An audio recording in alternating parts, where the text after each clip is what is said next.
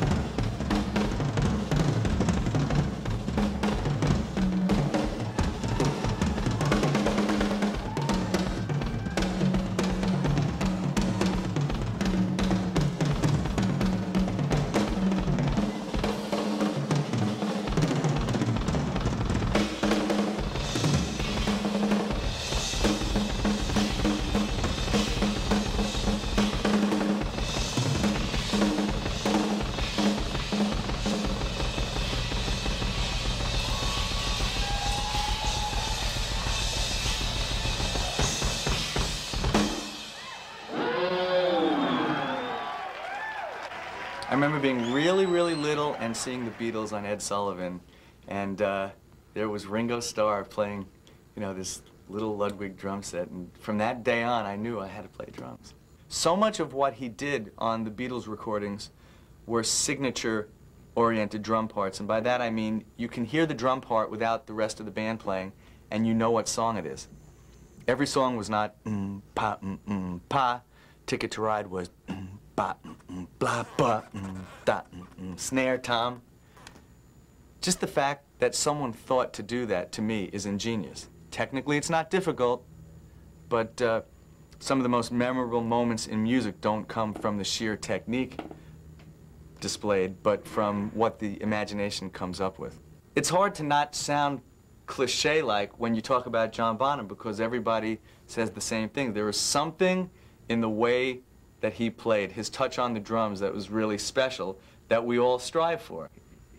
He influenced me tremendously, and what was so cool about him was, although most of what he did wasn't technically that, you know, difficult to figure out, there were those moments that he would come up with a drum part that was just priceless. Ginger Baker also was a bit influential for me. I liked what Cream was doing. They seemed to stretch the boundaries of blues and rock, and he was the first drummer I had ever heard that played 2 bass drums and an extended drum solo. I also should mention Clive Bunker, who was the original drummer in Jethro Tull, had a very unusual approach, a very busy style of playing, which producers of today would say, no, no, no, no, no, you hit more than one snare note in that measure. And, you know, all that he did was filling up all the measures. Again, you could tell he was coming from a big band style background of drumming, and I thought it fit the early Tull music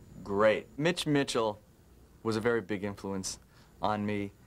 Just as Billy Cobham, I felt, had very successfully fused jazz and rock together, Mitch Mitchell obviously came from a jazz background, because the way he played with Jimi Hendrix was not just pure rock. Probably the Mahavishnu Orchestra was the band that turned my head around as far as what I wanted to do with music and drumming. There was something so challenging about the music when I heard that first record, The Inner Mounting Flame. Billy Cobham's drumming was the first drumming I had ever heard that really convincingly fused the intensity of jazz and the involvement and technical mastery of jazz drumming with the sheer power of rock.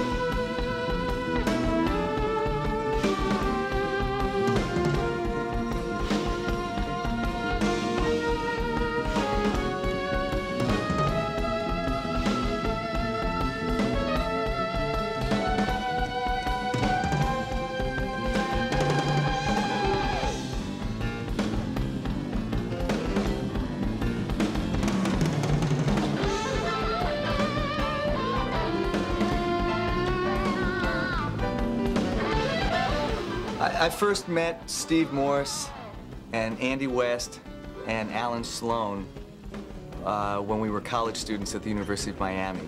I met Steve in an improvisation class. I was playing piano in the class, so he didn't know that I was a drummer at the time. He thought I was this piano player, and when he found out that I was a drummer, he invited me to come to a jam that his band was having one evening somewhere. And I knew that I was in for a treat going there, because in this improvisational class were all these guitarists, and they all looked like they were the same person.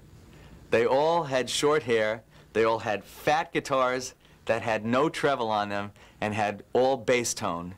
And everything that they played were these, and they were all great players, but they were these stock licks that you learn when you're in school, like do do do do do do do do do do do do. And then off in the corner was Steve Morse, long straight blonde hair, jeans. He wasn't wearing shoes, solid body Fender guitar, you know, with 4 pickups or whatever, with the most awesome rock tone.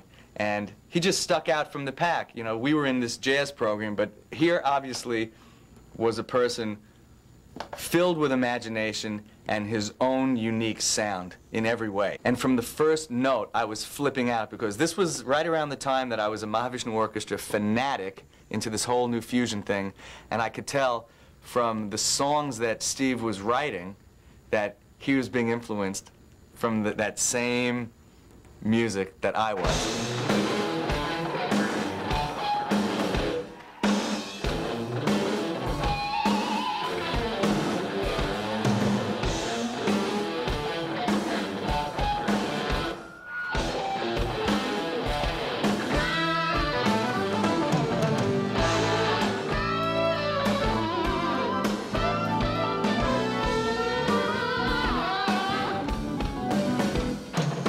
I thought we had so many different, unique sounds coming from the band that it was going to put the band over the top. Needless to say, you know, the reality of the music business kind of hit me like a brick wall, right from the point that we shopped our demo, which was a record that we made prior to leaving the school. They had just put in a 24-track facility. We recorded 10 songs and put it into a record format, thinking that, you know, when we shop this to record companies, they will see how serious we are. Instead of putting it, you know, on a cassette, let's do a whole record. Make it seem like it's ready to go. We completed the record, brought it to New York, and Steve, Andy, West, and we went around to all the major record companies, maybe 20 of them, and, you know, we walked in. We're the hot kids from the University of Miami. You may have heard of us, Rock Ensemble too. You know, of course not. And about 3 weeks later, Steve, you know, had 20 or 30 rejection notices hanging from his wall. You know, thank you, but who are you guys kidding? You know, there's no singing, you can't dance to it. What are you guys? Why don't you have a disco beat?